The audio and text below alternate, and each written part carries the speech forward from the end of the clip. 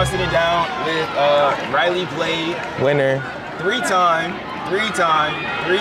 winner at the Empire Challenge. This time running 16:02.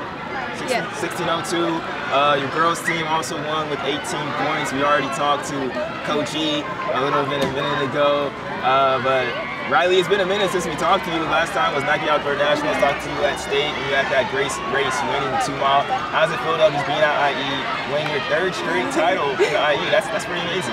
Yeah, it definitely feels great. My goal is definitely to try and defend my title and hopefully go for the 4-year next year. But it was definitely great being out here, being with my team, seeing how amazing my team did and placed. So it was just great overall. This is the 3rd year the team has won too, right? The girls, but like this is the most. I think so. This is the most dominant win you guys had for sure, though. Yeah, for sure. What's it been like too, just seeing as you've gotten better and better every year? You see your team being better every single year, and you're a junior now, so I'm sure you're like one of the leaders on that team. Coach E was speaking towards that too.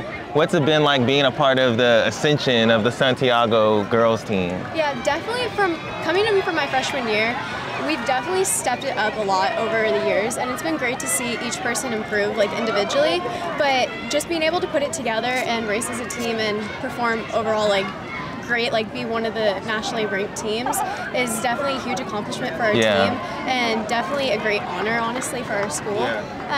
But it was definitely just, even with having the 2 transfers come from Rancho, it was just adding them to our program has been amazing.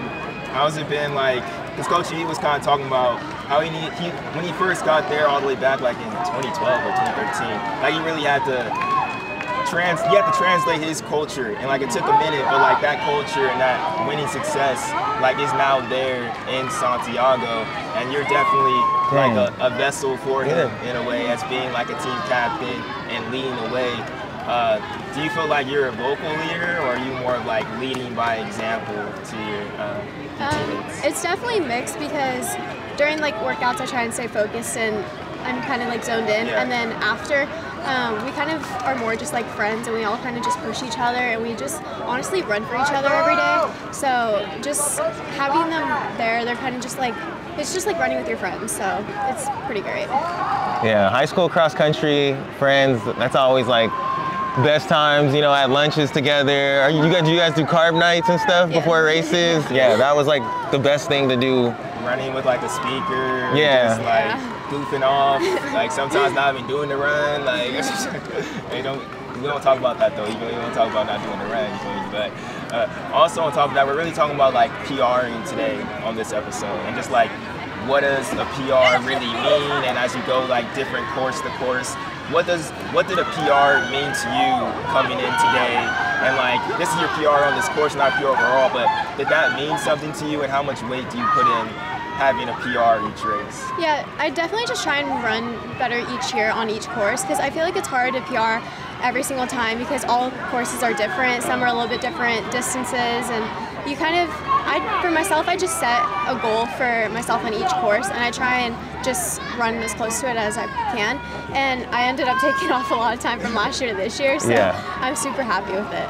And as you accomplish like that goal in the race, are there like set things that you want to feel within yourself, or set points that you want to see like at the mile mark or 2-mile mark that you feel like, oh, I'm on the right track of accomplishing this goal? Yeah, my coach gave me times to shoot for the first mile and the second mile. He was at this first mile and second mile giving out the split, so definitely just hearing it and coming through the first mile, knowing that I was under the time, gave me a lot of confidence going into the second mile. Is it funny when you see Coach E in a race on a scooter? I would be trying. I think that's really smart that he has a scooter. I've never seen nobody do that before, but that would throw me off. I'd be like, wait, what? Yeah, he definitely can get to a lot of points on the course a little faster than other people, so I think it helps having him being able to get to different spots. Now, before we dive here, we gotta talk about just like, I don't know, like, we're trying to go to NXN again. Like, obviously, you're at Nike Elite Camp and everything, but how does it feel how you've progressed over the years? Last year, you were at 16:55 here, battling with Mackenzie Brown. This year, you won and ran 16:02 like by yourself virtually. Last week, you were battling with Sadie Englehart at Clovis. Like, cross country, you're a different Ryle Blade this year in cross country. Like, how does it feel now as we approach the postseason? kind of game planning for that, or is it kind of just the same? No, it gives me a lot of confidence knowing that I was able to run the 16:02 kind of by myself and being able to push off of my own pace. But I'm just super like happy with how my base training went, and then seeing it during the races, like all my hard work pay off. Yeah. Just, I don't know, I can't really explain the feeling, but it's just amazing to see the work come out. Yeah, it's all coming together. Yeah, it's been cool to see.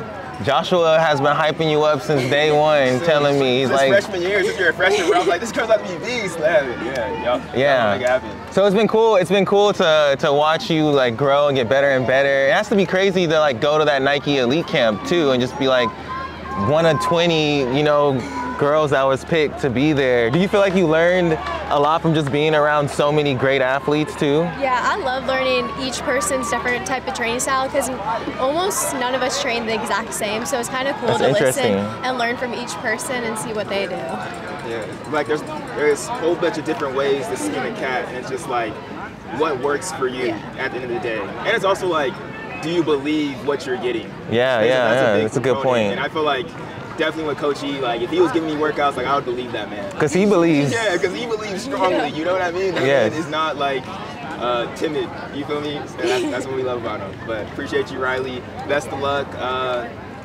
League is your next race. Yeah, we're talking about you. So best of luck going forward, right? Thank you.